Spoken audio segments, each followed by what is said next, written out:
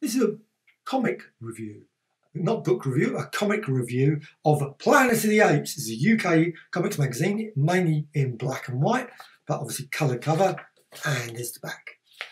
And what does it include? Well, it's obviously the Apes, Planet of the Apes, which was an American magazine, obviously brought out approximately the same size, obviously around the same time as well. And this is issue 51, October the 11th, 1975. Back you've got some picks which was actually quite expensive, set of 4 colour picks, 90p. Also a poster, 40p. Include both, a bargain price of £1.15. This was 8p.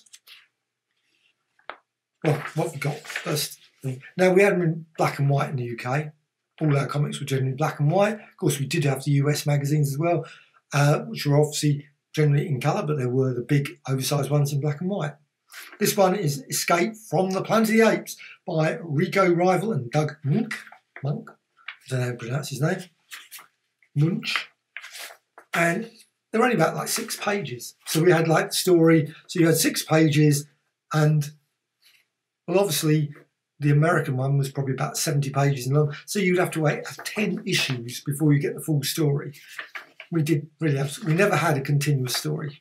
You got a letters page, which I always enjoyed. I love letter pages. Love them in omnibus editions now, as well as in the originals. And it's good stories.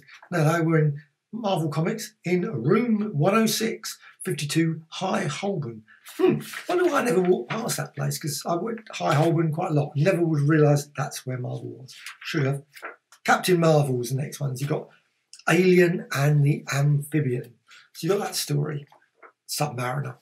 Now the artwork in here, the restoration, I say restoration, not restoration, the print, quite often in omnibus editions, etc., I always think the colour ones, when I look at it, I look at the quality of the restoration. And when you go back to some of these black and white ones, sometimes it's really super sharp and they're oversized. So you get really, really good, this is pretty decent stuff. Now the Submariner, this one, Captain Marvel, wasn't so good for some weird reason. But this one's pretty good. The Warlock one, Power of Warlock. I'll get into that in a sec. Britain's Super Jokers. They've actually got jokes. People sent in jokes. And, I mean, they're pretty awful. They were fun. They were lovely. But they were of their time.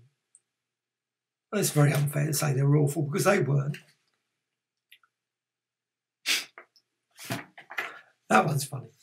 It's a Hulk joke. I'm not going to say it. But the thing is, I think it's even better, is that they printed the addresses and the name of the kids and the age, something you would not get nowadays. Data protection in the UK, etc., worries, etc., they would not print that. But they did back then. No one worried back in the 1970s.